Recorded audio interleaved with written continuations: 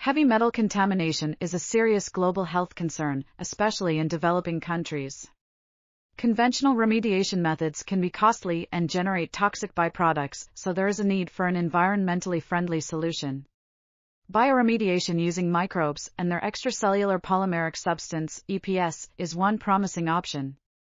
EPS is a complex mixture of high molecular weight biopolymers including proteins, polysaccharides, uronic acids, humic substances, and lipids. These polymers have an anionic charge, allowing them to bind positively charged heavy metals. This article reviews the biosynthesis of EPS, its ability to sequester heavy metals, and the current research on its use in bioremediation.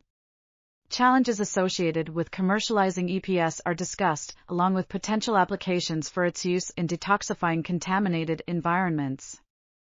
This article was authored by Pratima Gupta and Batul Diwan. We are RTCLTV, links in the description below.